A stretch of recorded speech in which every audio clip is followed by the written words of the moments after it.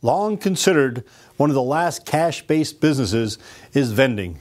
Will vending always be a cash-based business, or will it be a cashless business? I think in the very near future, we're going to see a lot more cashless activity in the vending space.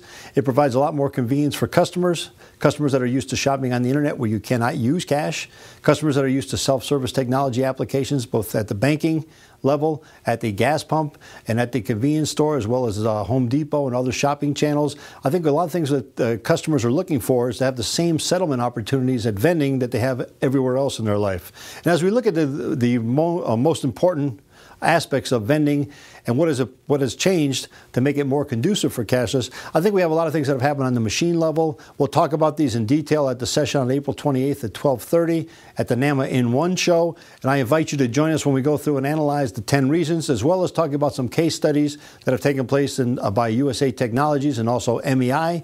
And we'll look at the industry profile, whether you consider it a $20 billion industry or $40 billion a year industry in this country, depending on what's included in the numbers. And we'll take a look at the cost of cashless and the cost of cash. A lot of operators may be surprised that the cost of cash very closely parallels the cost of cashless. What NAMA is working to do now is lower the cost of cashless to incentivize people in the vending space to accept cashless transactions. Come learn about this exciting development, as well as the development of contactless cashless payment systems, and how this is probably the best opportunity for you and as a vending operator to improve the profits of your company.